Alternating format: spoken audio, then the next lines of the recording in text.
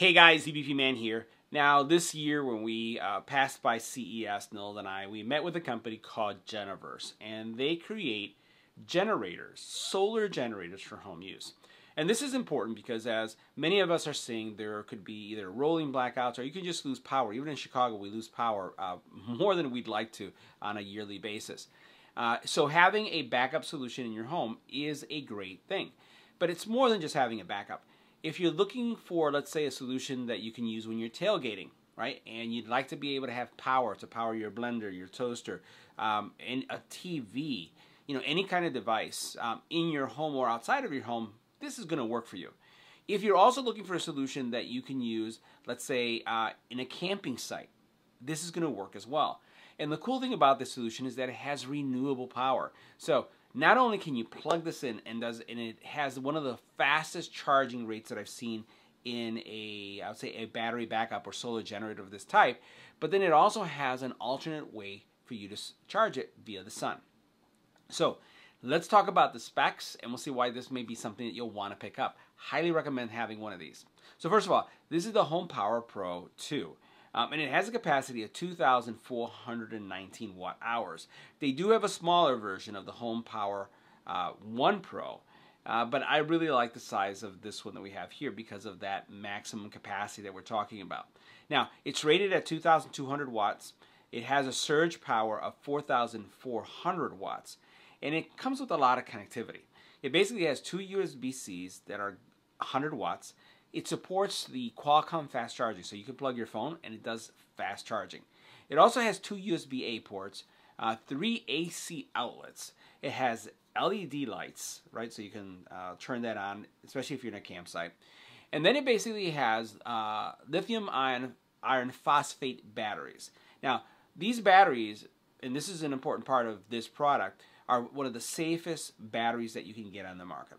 Very similar to what you would have on your Tesla, and they give you a 3,000 battery life charge cycle. So you can charge these things over 3,000 times and have a very good experience. You also then have the ability to plug in some solar panels, and these solar panels are two of them that we have here on the channel, each one with a 200 watt input, right? So they're going to capture the rays and they're going to bring 200 watts of power. Now it supports by each one of the panel entries 400 watts each. So that means if you had higher capacity panels, and I've seen panels that rate at 400 each, that means that you could have a total of 800 watts coming into this panel or into this generator, which means that charging this is going to be really fast. Even at 400 watts coming in, just shy of 400 watts, I was getting charging rates using the sun in Chicago during still the winter. I was getting charging rates of almost 334, close to 400 watts, which meant that I could charge the battery from half all the way up to maybe to 100% in something around 3 hours. But again, if you're charging it at 800 watts, that's going to cut the time in half even further. So let's take a closer look at the actual generator itself, and we're going to see it in several different scenarios. We're going to see how you can use this, and we're going to show you also how it works outside and how it charges itself. Let's get right to it. Now the Geneverse HomePower Pro 2 basically has 3 AC ports that you can enable here just by simply pushing this button. And you'll notice the display will come up telling you how much power is being consumed and your time remaining. And you'll notice that it also indicates how many watts are being consumed. And it'll give you a lot of information that you're going to see in a couple seconds once we start running some power through this device. You also then have two USB-A to a USB-C here, and if I turn these on, you'll notice that it will also then light up. If I turn this off for a second, you can see it's still on. And you'll notice here that there's a Wi-Fi symbol, so there's a Wi-Fi app that we're going to be able to see in a couple seconds so you can see how this works. You do have the ability to turn on and off the display. You have a side light that you can turn on. This is going to be great if you're camping. And on the back side, what we'll see is there's a couple ports that you'll use to power the device. Now in the back, you'll find your standard AC outlet. There's really no brick, right? So basically you just take the power cord, plug it in here, and you're set to go. These are your ports for your solar panels. The panels that we reviewed are 200 watt solar panels, but each one of these ports will support up to 400 watts, meaning that you can, if you have higher I would say, outputting solar panels come up all the way up to 800 watts of power being inputted to this device. Now, we're going to plug this in. I just want to show you the charging rate because it's pretty ridiculous, the amount of power and how fast this will charge. Now, we plug in the AC power to the Geneverse, and what you're going to see here is, like, look at the rate that it's charging. This is pretty ridiculous. Over 1,500 watts. So this is going to charge this device really, really fast. This is why you're able to charge it so quickly. We have a variety of devices here that we're going to be charging so that you can see how well the actual generator works. But the charging rate on this is ridiculously fast. I've not seen anything that can charge this rate, and it keeps on increasing. So it's 1,537 watts is where it's around, and that's the charging rate. And you're going to see that in minutes it's going to fully charge, keeping in mind that we only had 10% left. All right, now we're going to put the Geneverse through a couple tests. But before I do that, I just want to highlight what you can expect from something like this. So depending on their freezer type, right, if it's consuming anywhere from 60 to 200 watts, this is going to be able to run a refrigerator freezer for 10 to 35 hours. If you're looking at a microwave, 1 to 14 days. If you're looking at a coffee machine, 1 to 7 days, right? But it all depends on the power it consumes. If you're looking at an electric fryer, 1 to 5 days, blender, 2 to 14 days, and it just goes on and on and on. Important things like maybe if you have a CPAP machine, you're going to be able to get 3 to 14 days out of this. And if you're looking at some type of oxygen device, like an oxygen concentrator, 3 to 8 hours because of the kind of power that's going to be consuming.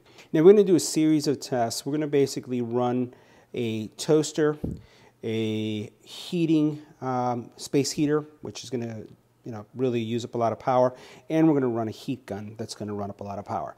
Now I've used this to run my refrigerator, my home theater solution, both TV and projector with all the surround sound equipment without any problem whatsoever.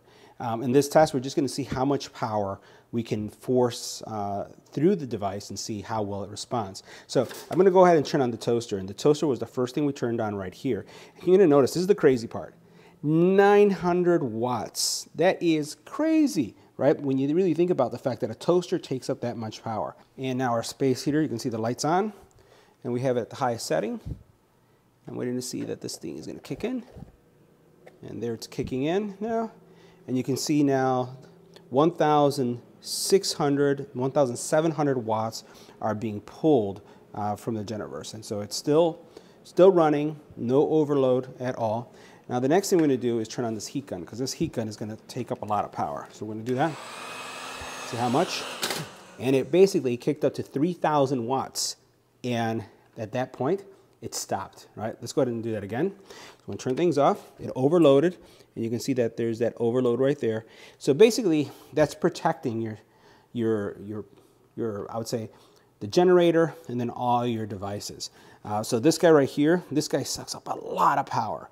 And just running this kind of overloaded it, but you'll notice that everything still looks great. All right, so we're going to try this again. We turned everything on. First of all, in order to get the overload situation taken care of, all I did is I pressed this button once to just reset it. So everything is good. Now you'll notice I have 980 something watts being pulled by this little space heater. If I turn on the heat gun, just to give you a sense of what's being pulled there, notice that 2,400 watts. That's how high it pulled up, right? If I do it one more step,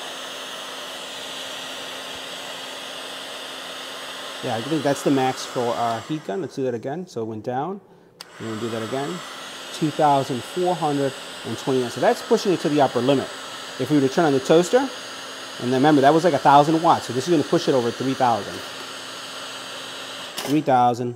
3,003 watts, and then it just kicked it off. So that's when the actual protection kicked in. Now the next thing we're going to look at is how well does it power smartphones, right? So here I have a Samsung Galaxy S22 Ultra. I'm going to plug it in, and I'm going to power up the DC side. And we're looking to see if it's going to do ultra fast charging. The fact that little symbol popped up that you noticed, and it was in teal, means that it's charging the phone in the ultra fast mode. So now I have my Samsung getting charged, and what we're going to do is we're going to turn on the electrical side. I have two things turning on now. We already know that this is going to be a little bit too much for it, so let's see. We have 1,000 watts because I have my heater on. I'm going to turn on my heat gun. And I have my heat gun, my Samsung watch, or my Samsung phone being charged.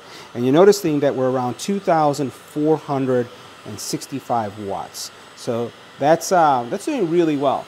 And we're going to see how long it can run at that rate, because it's pushing it right a little bit, I would say, towards the upper end, and see if it stops. All right, now the next thing we're going to do is take a look at the app as we're running power coming from the Geneverse. And what I want you to see is how quickly things respond. So right now both outputs are on, and I'm going to flip the switch, and you notice how the switch on the Geneverse also turned off, and I turned them both off. So that's how fast things respond. We're going to go ahead and turn on the DC, which is going to charge my phone. And now what I'm going to do is turn on the AC. All right, so both of them are running now at the same time. Okay, and there's a lot of things that you can do here also. Like you can change your charging settings if I go into this. And basically it's going to say that it could support fast charging mode. You have quiet charging mode, which is going to charge at a slower pace, and you're not going to hear the fan. This is going to be great like if you're in a setting where you're charging this and you're sleeping in the same area, where you want to make sure that you don't wake up. Maybe you don't like the white noise that's generated by it. In my case, we're good with that. You can also then see, if we go into the app, you'll notice that it tells you how much draw is taking place right now. 1,033 watts is what's being consumed. And then again, if I turn on, let's say, for example, my toaster, and I turn that guy on, it's jumping up to 1,920 watts. That's where it's hovering right there. We know that as soon as we turn on the heat gun, it's going to push it up even higher. So we're going to go ahead and cancel this so we can see that drop for a second. We're going to turn on the heat gun. Heat gun, you notice, kicked it into 2,588. And we notice that even with having it at the highest rating, it's able to deal with the surge, but it's not able to sustain it if it goes beyond the threshold of what this has been certified to work with. So that's pretty cool.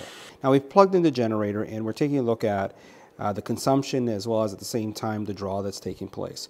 So you can see that we're right now charging at 564 watts, and we have an output of 994 watts. So obviously when you charge in, there's nothing plugged in. It is charging at a much higher rate because it was well over 1,000 more watts when we were doing that unplugged.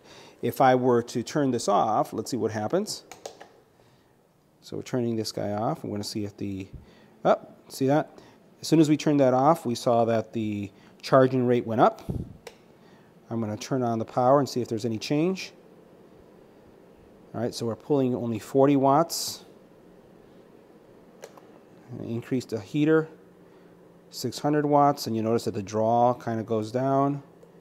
And I'm going to bring it all the way up to the highest, which is going to be almost 1,000 watts. And you'll notice that the charging rate did go down. So that's one thing to be aware of. We're going to go ahead and turn on that fan, the actual heat gun, and see what it does to the actual charging rate. And you'll notice that from a charging rate perspective, it almost, it stopped.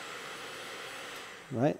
And it looks like the draw was too high for both charging and then powering my heat gun. That was interesting. So what we're going to do is we're going to turn off the AC. All right, so that's going to reset it for us. We're going to turn that back on. And we can see that the heat gun again turned on. We're going to see how long it takes before it stops. 2,325 watts. Interesting. So notice that with the heat gun on and the heater on at the same time, and it plugged into the wall, it seems that the output has dropped somewhat. It's not able to sustain powering both at the same time. All right, guys, so ignore the Pomeranians that are running around our backyard. Let's talk about the solar panel system for the Geneverse. Now, each one of these panels that you see here have a total, I would say, output capacity of 200 watts. Now, what I've done is I've placed them directly in the line of sight of the sun, and I'm getting around 343 watts of power going into the Geneverse that you see all the way over there in the corner. Now, the cool thing about this is that the Geneverse can support up to 2 panels, and you can see how they're lined up, and we'll take a look at all the wiring as it's going over to the back. These panels are really heavy duty. They're not flimsy in any way. They're very, very sturdy. And what I like about them is, as you see in each one of these corners, both sides have handles and they collapse to a very compact size, and they're magnetic, so they lock into place. And they also have some, I would say some clasps that you're going to see in a second that actually help them stay compact. So you don't have to Velcro them, you don't have to tie them together. They're kind of like an accordion, so when they close, they're going to close together. Now the other thing that you'll notice about the panels is that they're also relatively lightweight. I do have them on my pool cover because this is the best angle to get the most sun. And you can see how it has the legs that are coming out. I'm still wearing a jacket, it's a little nippy in Chicago, but still we're getting some really good sunlight. So these little legs come out, they help you angle the actual panel so that you can get the best sunlight. And then what you'll notice is on the corner, and let's go to this corner really quick, you'll notice that there is a cable that's coming out.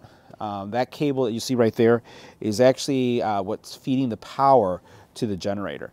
So that cable comes out and will go back to the same area in the generator where you would plug in your standard AC outlet. Now, this generator has a crazy input, I would say, rating. So as I'm plugging this in, I've seen generators take 400-500 watts of power.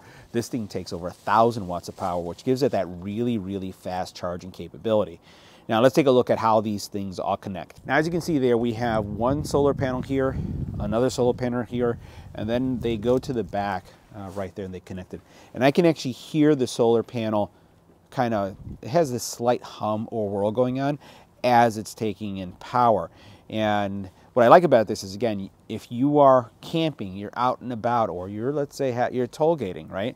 Or tailgating, I'm sorry, and you're basically powering TV, refrigerator, blender, whatever you're going to be doing, this is 100% renewable power. You don't have to even plug it in your home. You can actually have this running just by the sun. Now, one of the things that you'll see is that the cables themselves are pretty thick. They look really well gauged, but one of the things I will highlight is I wish they were longer so that I can actually have the panels outside and then the generator inside. And it would have been cool to consolidate them into one plug, you know, a splitter that comes into one so that we can come into the generator that way. But I can hear, again, like I mentioned, the generator kind of whirling as it's just taking in the sunlight and then absorbing all that power. And we're getting really good sunlight here. So again, 243 of the potential 400 total watts I'm getting. It's gone from 243 to 343 as well, but not quite 400 yet. But again, 100% renewable. So guys, that wraps up our review of the Geneverse HomePower 2 Pro. See you in the next video.